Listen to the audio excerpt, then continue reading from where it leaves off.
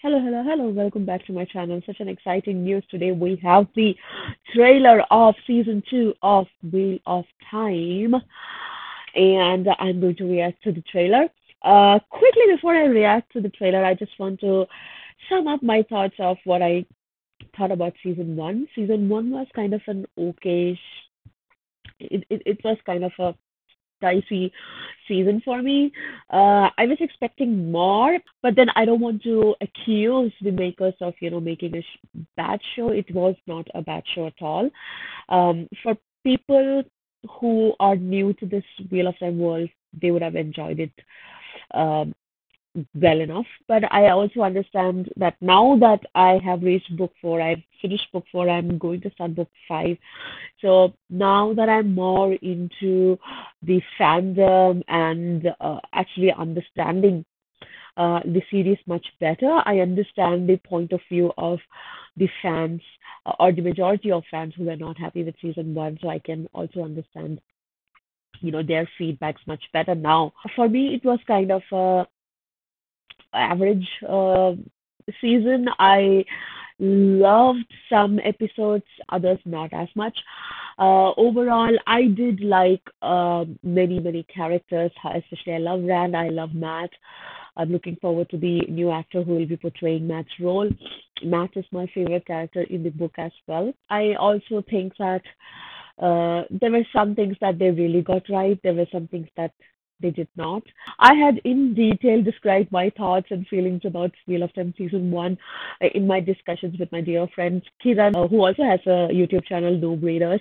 So I don't want to elaborate much here. So again, I'm really excited for season two. I hope they have taken some feedbacks from the disappointed fans and try to make some positive changes and make the show better and better, because that's what all of us want, a brilliant show. I think I've talked enough, so now let's get into the trailer. Okay, here we go. Everyone has a choice.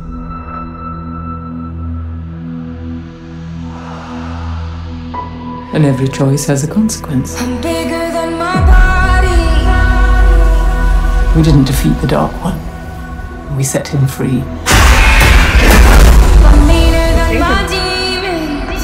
No one should have that much power. I'm bigger than these walls. Okay, so now the color, the weed. Look at that!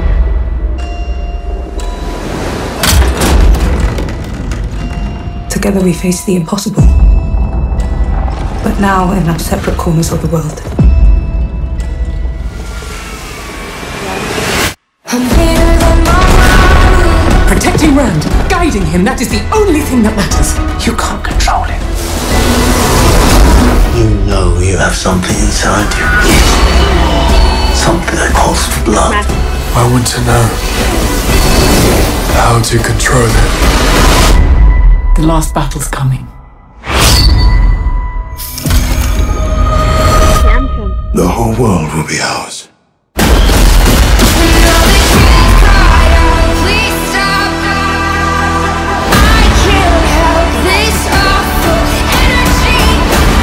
If our friends are in trouble, why would I ever stay here? You have no conception of the power they wield. You can't do this by yourself. Avienda? Okay. There are many paths to walk through the night. It's not always the most powerful who write history. It's the ones who survive. I'm tired of being a spoke in the wheel.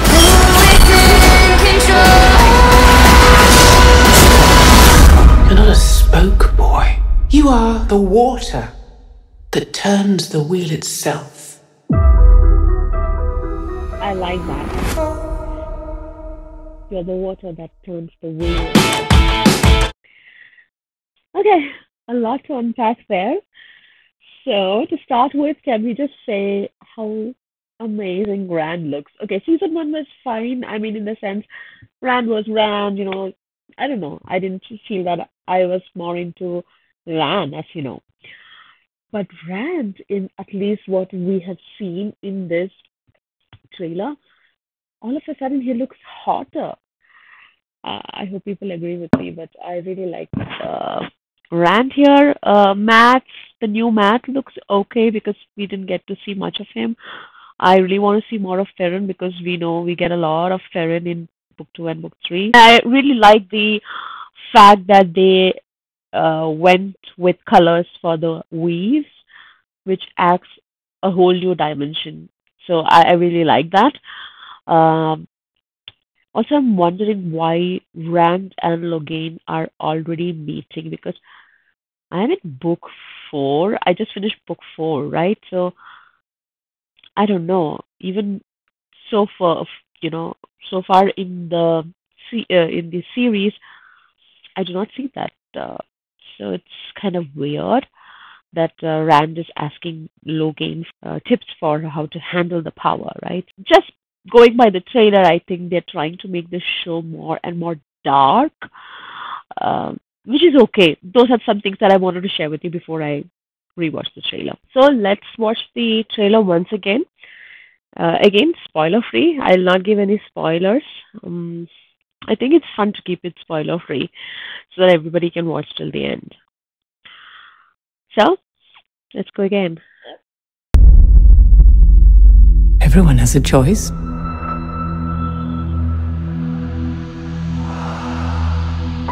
And every choice has a consequence. I'm bigger than my body. When it comes to this music, I initially did not like it, but yeah, when I'm listening to it again, and the lyrics, it's kind of matches, right? About I'm bigger than my monsters, I'm bigger than my demons. So I think the lyrics somehow matches with the mood, but the music itself doesn't match, and even the voice, I think it's kind of too, in the higher notes, it's kind of upbeat. I don't know, but overall, it could have been better. And this is the first time I came to know about the singer, Haley. So, just a quick thought about music there. We didn't defeat the Dark One. We set him free. The Forsaken, I like that, how they have shown Forsaken. But I'm wondering if they are naming him already or not. So, again, I cannot speak much. How cool is that shot? I initially thought that was Nynaeve, but it's Egwene, right? It's Egwene, right? Yeah. Demons. No one should have that much power. Bigger than these walls. Also, can I say how much I love the fact that they went with the decision to make the weaves colored? That really adds another dimension, another depth to the whole scene. I like it, and it makes the screen more colorful, right? So I like it. I liked it. In fact, I wanted this in season one itself, but it's fine. Never too late.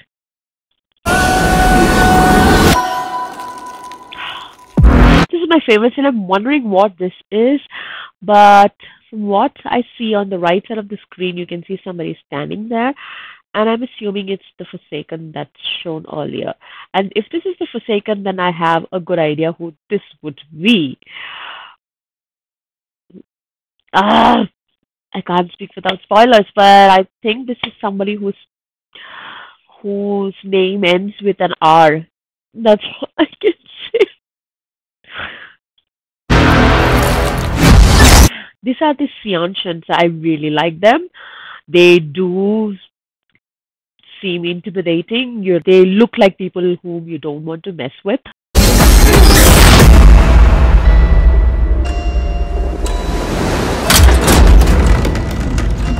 Together we face the impossible.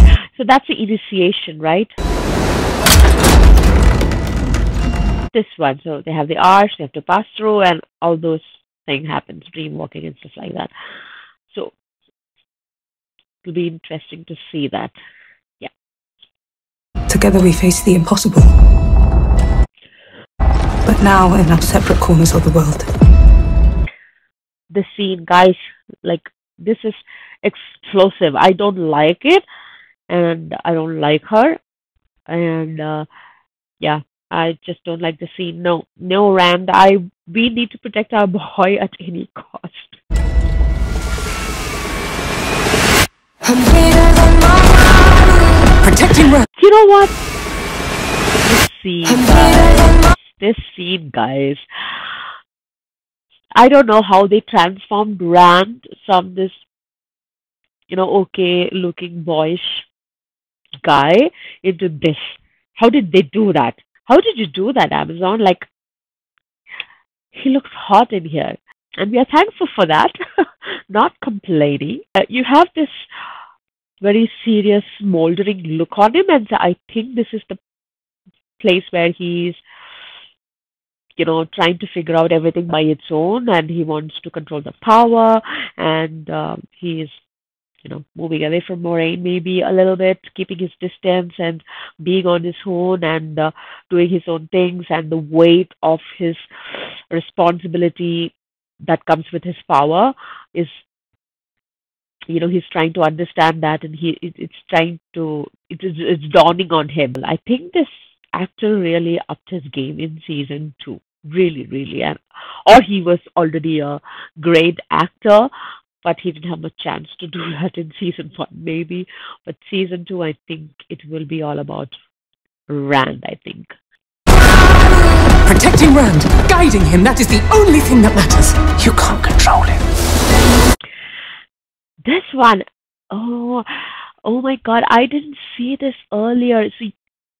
So you have this weave which is golden in color, but then you have these black ones, and look at his face. He is really intense here. I think that's if they have done that, then they have done it well. That they have incorporated the taint. If this is the taint, and if I'm not overreading it, they have done a good job, and it was a great decision to do that. Rand has really upped his game. Yeah. You know you have something inside you. The parent scenes I really want to see, how he's trying to figure out his power and how to control that. That's one thing that I really enjoyed in the book, so I'm really looking forward to watching in the show as well. Something that calls. This is the only scene that we get about Matt, so I'm not sure about the actor. I'm hoping he has done a great job, but Matt is my favorite character. So, dear actor, do not screw it up for me. I want to know how to control it. Logan looks, disoriented, exactly like how he's supposed to.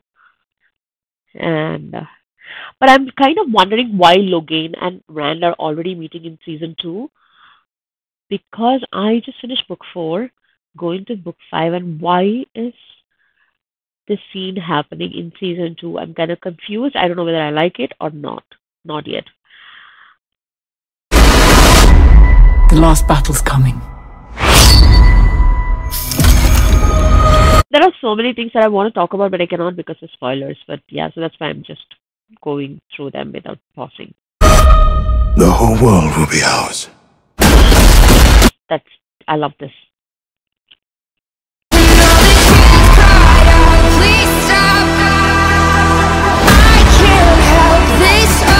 So that part where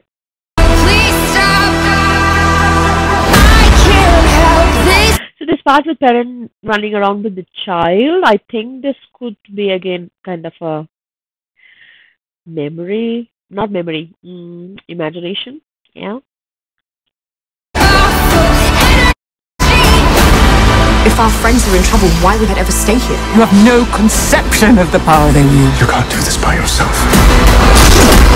Aviende. You have no conception of the power they wield. You can't do this by yourself. I can't. They'd ever stay here. You have no conception of the power they wield. You can't do this by yourself. This one, oh my God, that is definitely Aviende. She is amazing. I love her. She is my favorite character. When I'm progressing through the book in book 4, and she is super cool, kick ass. Check her out. Is that Cairhane? Where are they? There are many paths to walk through the night. It's not always the most powerful who write history. Rand is all topless and yeah, I'm hot. He's showing off all of a sudden. He knows he's hot. Look at that. Again, topless. It's the ones who survive. This is a great scene. I like the music here as well. I'm tired of being a spoke in the wheel.